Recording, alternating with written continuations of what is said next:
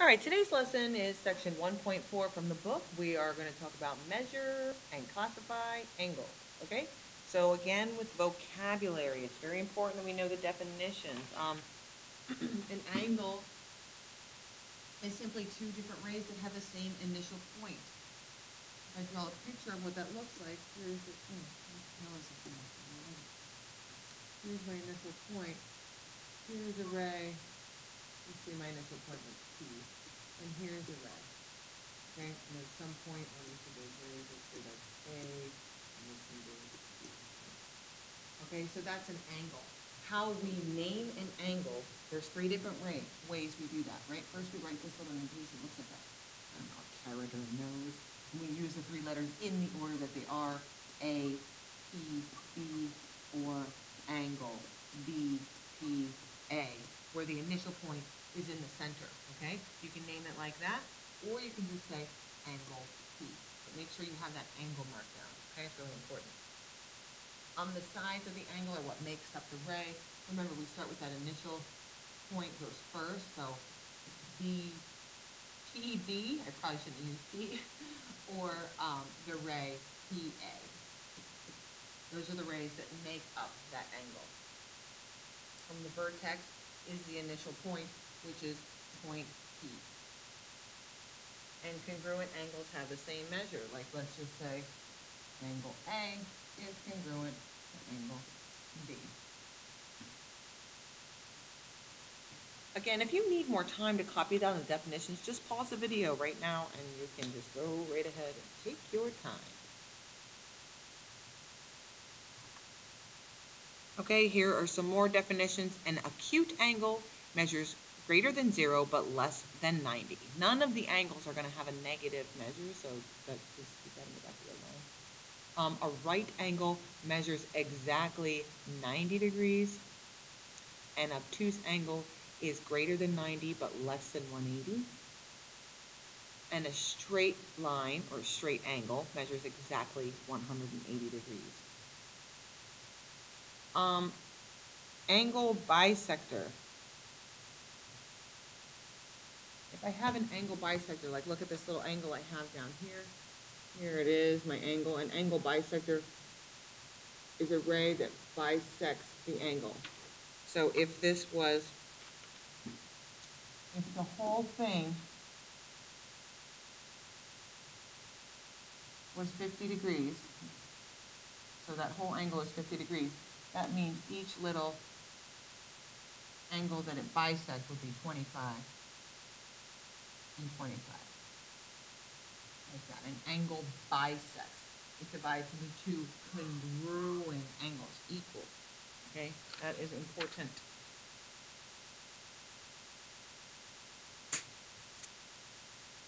All right, there is a protractor postulate. So, just like it says, this is a wordy definition that I got out of the book. If consider a point A on one side of ray OB, the ray formed by OA can be matched 1-to-1 with a real number from 100 degrees to 80 degrees. That means somewhere in here we can measure this angle with our fancy protractor. Excuse me. Which is the reason why I gave you all a fancy protractor. So you're going to need it for this bottom portion of the page, right? We're going to measure all these angles, and I'm going to do my best with my virtual protractor, but it's not very easy to do. Okay, the really important part about how to use a protractor is, do you see the initial point here? I want to line up the crosshairs at the bottom of my protractor with that initial point as best I can. It's very hard to do with this, like one slight little movement. Okay, it's pretty much lined up.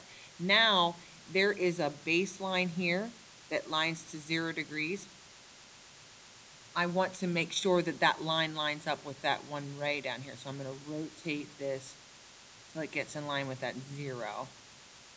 And then take note of the two sets of numbers here. That is just if this was an obtuse angle, which this is obtuse. It's bigger than 90 degrees. We're going to use the larger set of numbers.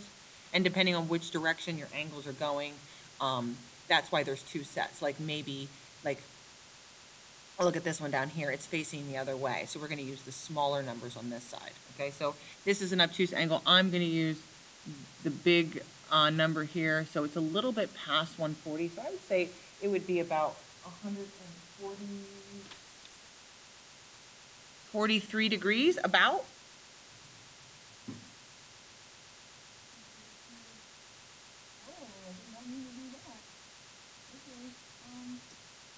So it's about 144 degrees. This is obtuse. It's clearly bigger than 180, okay? I'm sorry, bigger than 90. This next angle here to the right, this is an acute angle. It is less than 90.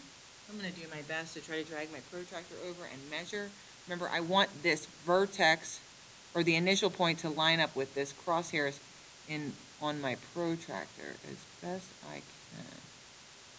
It's about right. And then this bottom ray here, I need that to line up with the 0. So I got to turn this bad boy. But there we go. Once that's lined up, about approximately, notice it's acute. So we're not going to use the obtuse angles. We'll use the smaller angles. So this measures pretty much exactly 50 degrees, maybe a little bit over. Again, you might be off by 1 or 2, but we should be in the ballpark of how to measure with the protractor. I would say this is about 50 degrees. Okay. Now we're going to come down here and measure this little guy. I'm going to bring my protractor down, make sure that this lines up with my little section right here as best I can. Now, because this one's facing the other way, I always make sure I line up that bottom. Oh my goodness, I can get it. So close. Okay. Yeah, okay, I'm trying my best. I'm going to line up that bottom ray with the 0 on this side of the protractor. Oh, look, it even gives me the measure. It says 16 degrees. That's so sweet. Oh, my gosh. So it's definitely acute. I don't know if you guys noticed that it says 16 degrees, so I didn't even notice that. Go back and make sure I was right. All right, and we got this bad boy over here. I'm not sure. It looks like it could be right, but let's make sure. Let's line up that initial point with the crosshairs at the bottom of our protractor, and let's rotate. So we're on 0.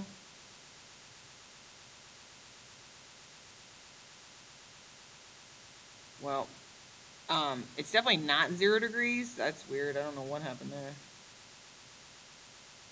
Huh.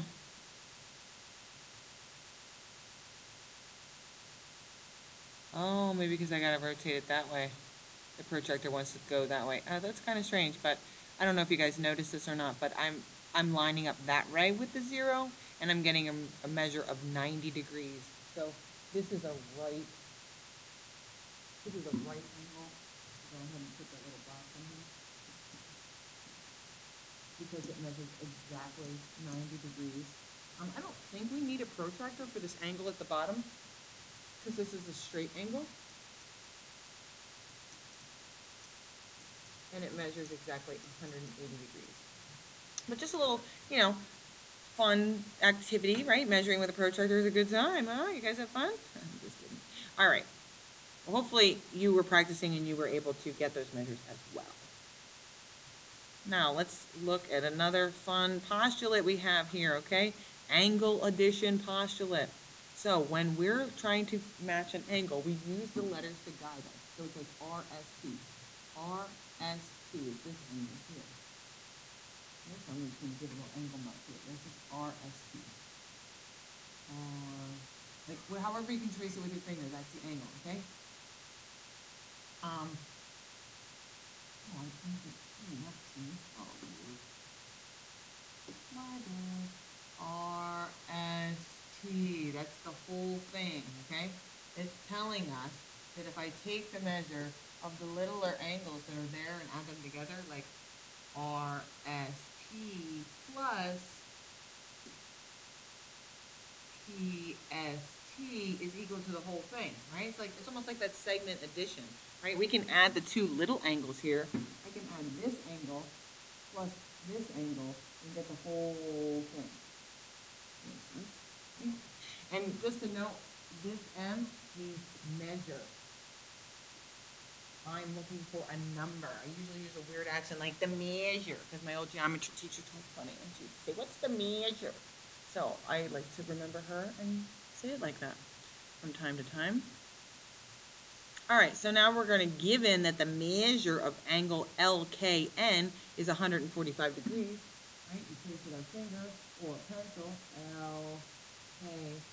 LKN. The whole thing is 145 degrees.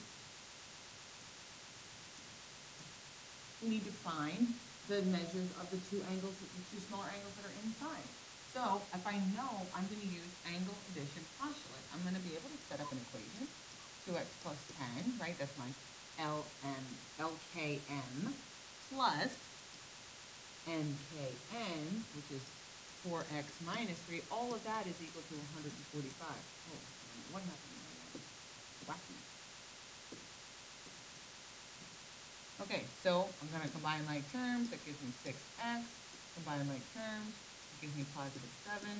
We have 145. Subtract 7. 6x is equal to 138, I believe. I'm going to have to bust out my little calculator.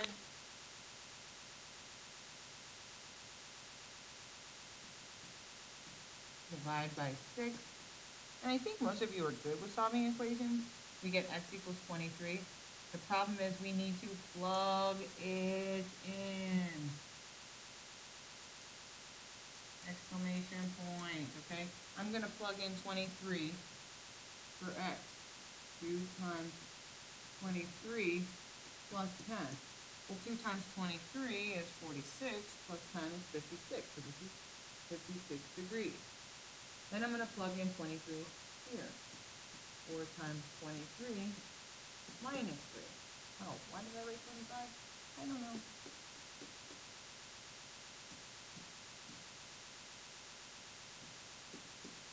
Four times 23 is 92 minus 3 is 89 degrees. Let's just double check that 56 plus 89 gives us that 45. 145, and it does. Okay, so now we found the measure. So the measure of angle LKM is 56 degrees, and the measure of angle MKN is 89 degrees. Excellente. We found it. All right, so now remember the vocabulary. It's really important. When you see that this ray bisects it, that means these two angles are congruent. They're equal to each other. So set the two equal to one another and solve for x.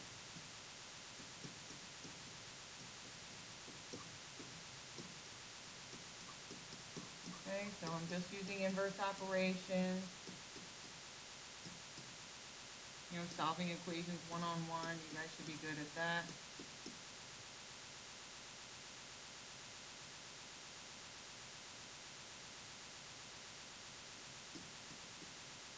Okay, we divide by -4. We get x is equal to 10. All right, I need to find the measure of ABC. ABC, I want the whole thing. So I can plug in 10 here. 6 times 10 plus 15 is 60 plus 15, which is 75 degrees. I should get 75 degrees for the other one as well.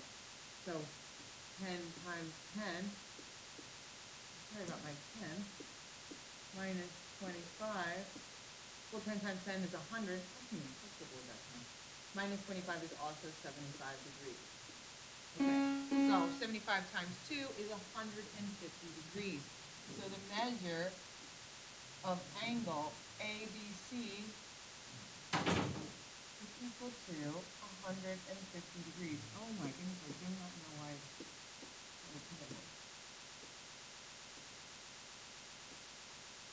There we go. That doesn't look so bad.